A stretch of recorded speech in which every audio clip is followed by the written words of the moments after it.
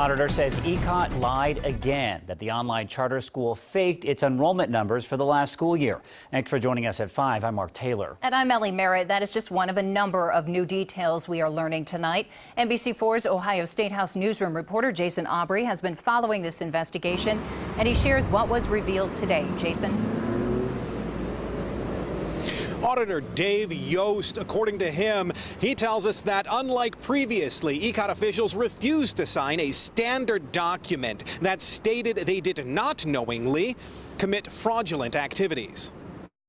Thursday's report comes after a unique and critical year, according to Auditor Dave Yost. For the first time, we have documentation that during the 2016-17 school year, ECOT knew precisely how much time students were spending on schoolwork. That's thanks in large part to software I told you about a couple weeks ago called ActiveTrack. ActiveTrack is the smoking gun.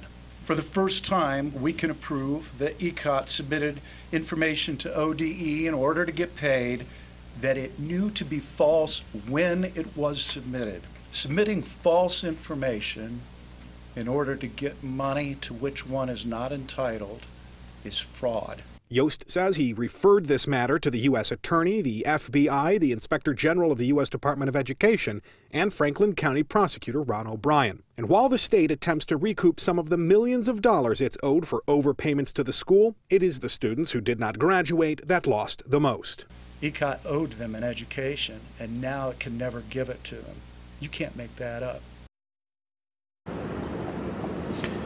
Now, David Yost says that the Department of Education and state lawmakers are to blame for all of this. He says that ODE should never have accepted ECOT's report of student numbers for lack of detail, and state lawmakers should not have allowed loopholes that ECOT exploited to deceive the state to exist.